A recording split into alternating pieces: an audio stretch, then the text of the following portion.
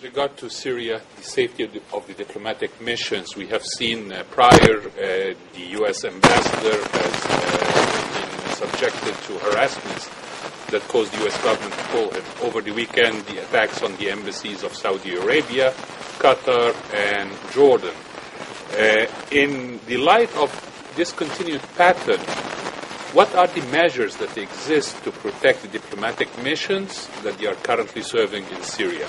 Because the attacks have been quite selective based on the country's political positions, whether in the Arab League or in general with the supporting of the oppositions in Syria. Well, it's up to the Syrian government to, under international law, to provide protection to diplomatic premises, and it's also up to the individual diplomatic premises to have their own security in place. We're not going to tell them how to do that. That's something that's up to them.